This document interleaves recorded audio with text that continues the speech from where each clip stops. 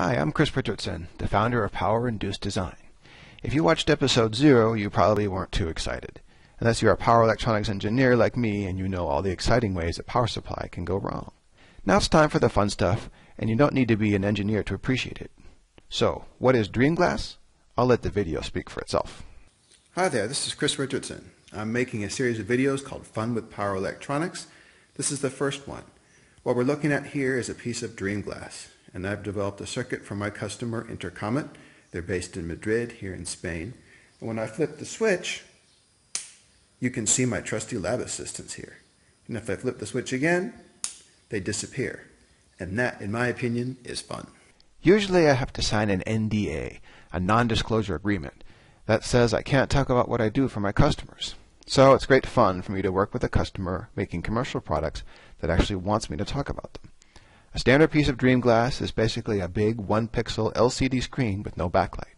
What I'm calling a driver here is in fact a special power supply, but with a much more interesting output. Depending on where you are in the world, you feed it with 120 volts or 230 volts AC. It puts out an isolated, meaning safe, lower AC voltage, and presto, it becomes transparent.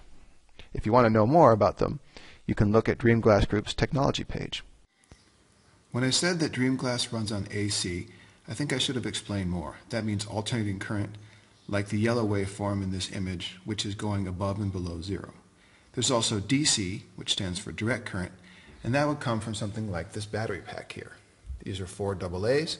So if I zoom in here on what the oscilloscope is saying, you can see that we have about 6 volts DC. That means it never goes below zero. It could be also negative, and it wouldn't go above zero. So the big difference between AC and DC is that AC goes above and below, as we can see in the picture in the yellow, and DC always stays either above or below zero, as in the pink. Alright, that's it for episode 1.